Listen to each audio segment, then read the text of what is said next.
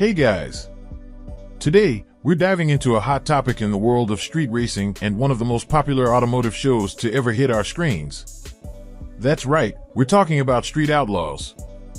But more than just the show, we're focusing on a question that's been simmering for years now. Was Big Chief right? Has Street Outlaws lost its way, or is it simply evolving? Buckle up, because we're about to break it all down. Now, let's roll back the clock for a second. Do you remember when Street Outlaws first aired? Man, it was like nothing we'd ever seen before. A gritty, raw portrayal of underground street racing. It wasn't just a show, it was an adrenaline rush that showcased a side of car culture that few people got to witness up close. Back then, the races were real, the stakes were high, and the drama was as raw as the asphalt. And at the center of it all was one man, Big Chief. Not only was he a dominant figure in the racing scene, but he was the heart of the show. The glue that held the crew together. If you ask any true fan, they'll tell you, Big Chief was Street Outlaws. But then, something happened. Big Chief, this larger-than-life character who seemed inseparable from the show, made a decision that shook the whole community. He left. Walked away from the spotlight, the cameras, and the very thing he helped build. Fans were left scratching their heads. Some were angry, others just sad. It felt like losing a cornerstone of what made Street Outlaws great. So, why did he leave? According to Chief, the show was drifting away from its roots. It was becoming less about the raw street racing that fans fell in love with and more about structured, polished events like No Prep Kings. Now, don't get me wrong, No Prep Kings has its own fan base, and there's no denying it brings the heat when it comes to high-octane action. But for the diehards? For the purists? Something felt different. Chief was concerned. He believed that the very soul of Street Outlaws was at risk. And guess what? Over time, many fans started to feel the same way. Fast forward to today, look around. The show is still running, but it's changed, hasn't it? No Prep Kings is dominating the scene, and the streets that once fueled the heart of the show are feeling more like a distant memory.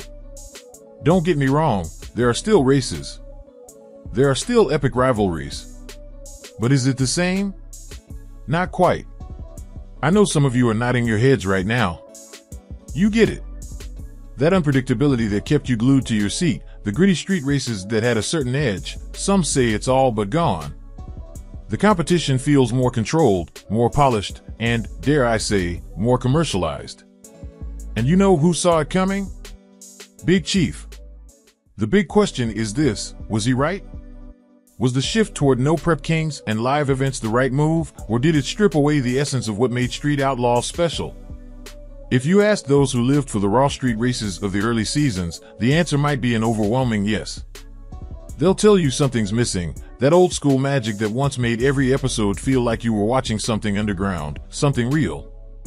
But hey, it's not all doom and gloom. No Prep Kings is thriving. It's got its own fan base, and the cars? Oh, they're faster than ever. The stakes are still high, and for fans of high-speed competition, there's a lot to love. But if you're a purist, if you tuned in for that unfiltered, edge-of-your-seat street action, it's hard not to feel like something's changed, and not necessarily for the better. So where does that leave us? What does the future hold for Street Outlaws? Can the show find its way back to those underground roots, or has it evolved into something entirely different? Only time will tell.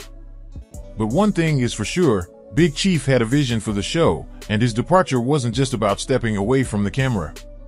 It was a warning, a plea to keep the spirit of street racing alive. Now, I want to hear from you. Was Big Chief right?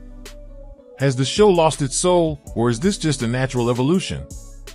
Maybe you're all in on No Prep Kings, or maybe you're one of those fans still holding out hope for a return to those classic street races. Drop a comment below, let us know your thoughts, and let's keep the conversation going. Until next time, keep those engines revved and the tires burning. This is Street Outlaws, and the race is far from over.